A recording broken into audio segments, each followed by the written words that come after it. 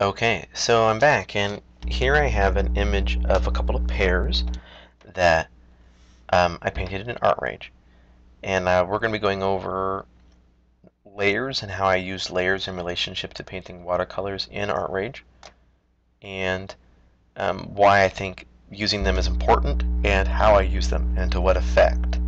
So this image is finished, and what I'm going to be doing is basically showing you um, how I built it, so that we can understand the usage of layers without you hanging out with me for an hour or more while I paint this and screw up a bunch of times and figure out what I want it to look like.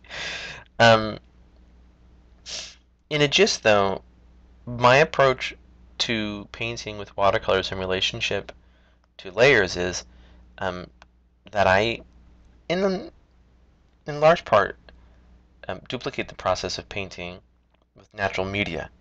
So um, I know some people want to paint on only a single layer. They sort of don't want to cheat, perhaps, and do things digitally, but I actually find that using layers in Artrage while painting watercolors is actually the process that is best representative of painting with natural media watercolors, where you have to lay in color and then blow it dry and then lay in a new layer of color and blow it dry and build your image one layer of translucent color at a time. So on that respect, I think the process is actually, of the digital process of layers is actually happens by chance to be very representative of the process of laying color in, in natural media painting. But the truth is, why is that important? I mean, it doesn't really matter how you paint it, I guess.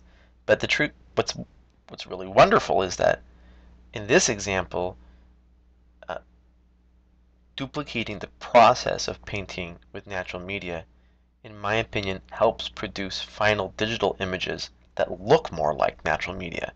So it is one of those situations where I think um, painting in the same way you would paint if you were painting with natural media helps you produce final images that bear a greater resemblance to natural media. So I'm all about layers in Artrage, and with watercolors you can see here I got a lot. I might have 10 or more just for painting these two pairs, and it might have taken me an hour or something. So that's what's going on there. Um, so what I'm going to do now is I'm going to start taking these layers and removing them. You're just going to see basically um, what I ended up starting with and how I built this image up. So first you can see I'm removing a lot of darker shadows. For example, here on the bottom of that d'Anjou pear. Now a big fat set of chroma is going away. I'm getting down to the pale color on the d'Anjou. Here goes the red, and there goes the pale, pale green. Now I move over to this Asian pear, which I grew myself, and I lose a lot of peppering from the sticker sprays. And there goes a lot of the shadows, right? You see that again, bring it back. Lots of shadow go away. It's getting lighter and lighter. A lot more is going to go away, and now I'm back to the pale, pale yellow, and now I'm down to the canvas color. So I'm hoping you can keep in your mind what this looked like before I, removed all the color, because now we're going to build it back up. So just like when I would be working with natural media watercolors, I lay in my palest color first, and I try to preserve whatever pales I want on it. I want to preserve my whites for the canvas color, wherever I might have very pale color, and I want to preserve my yellows, right? So my pale, pale yellows. And then I'm going to put my darker colors in, but once I cover these, if I was doing it with natural media, they're gone. Now, thank goodness I have the undo button, but still, I want to preserve these. And you're going to see as we begin to build the image why it's really useful to do your lights on the bottom and get a new layer and do your darks on top. Here we see the first example, which is that by putting the darks on top and having them be on separate layers, the two colors don't interact. So I can get dry brushstroke effects for this darker, tonally darker shadow on top of the paler color. And this kind of process where we have a darker color smushing on top of a lighter color, and I get nice little dry brush effects where the brush is relating to the canvas texture or the layer texture, that's the kind of stuff that looks a lot like natural media watercolors to me. Now here you see a dry brush stroke I did, just like in the last lesson, probably by setting my settings, my loadings low, and changing the layer textures. And here you can see I blended it out on one side with a blender. Next up is going to come a whole another layer of shadows. And just to sort of illustrate what I'm doing here, each layer of shadows is very much like a little babushka doll stuck inside of another babushka doll. So first we have white, which is the canvas. You know, we circle in this pear drawing.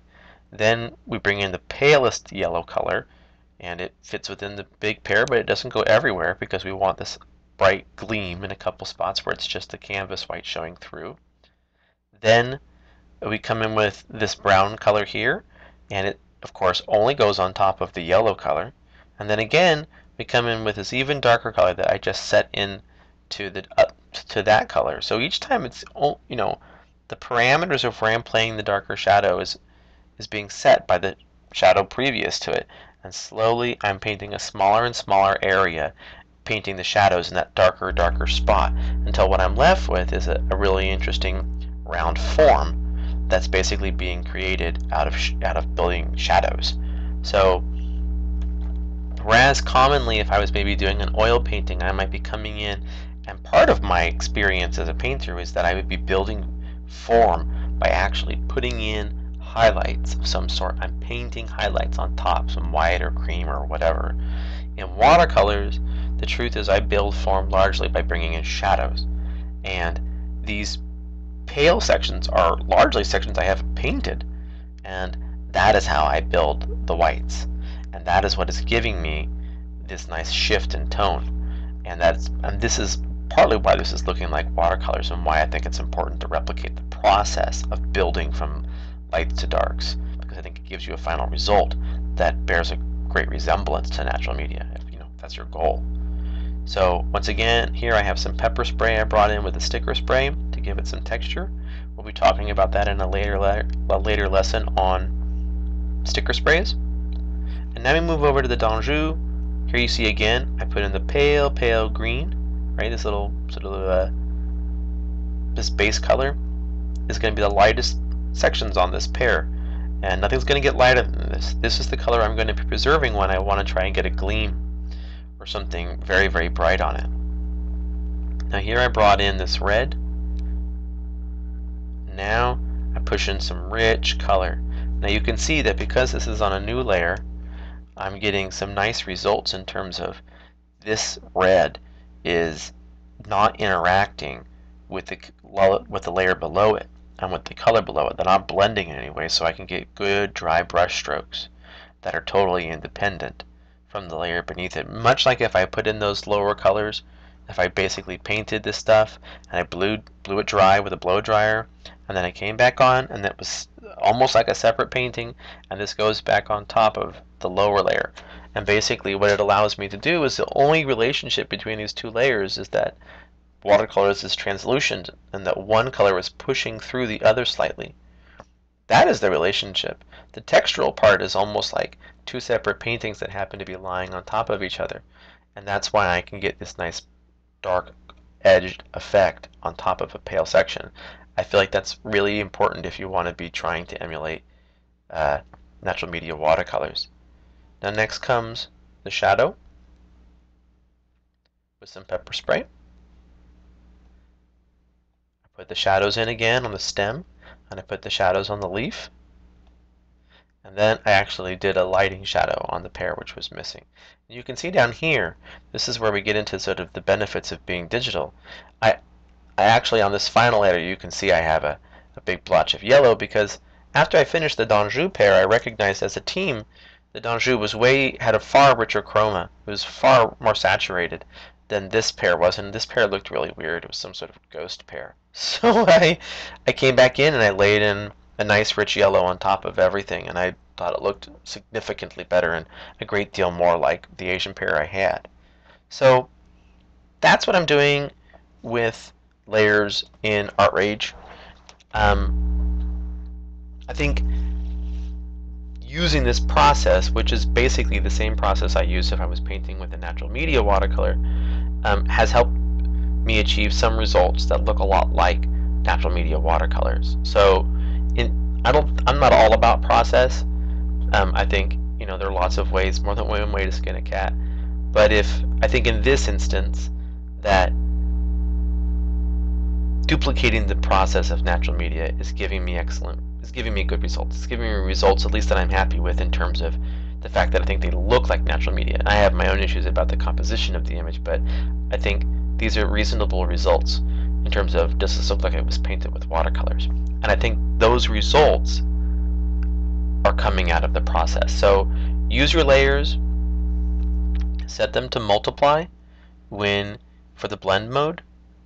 When you build each layer, don't forget to please play with the transparency. If it's too dark, make it less transparent. That's a really common thing. I think some of these images that people make are they have too much chroma. It's not the way translucent watercolors look.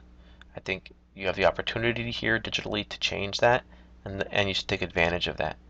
And between those things, I think you're going to have the opportunity to explore getting some good results. So use your layers and liberally. Thanks a lot. In the next lesson, we'll be talking about my brush settings and how I use them and to what effect. All right. Bye-bye.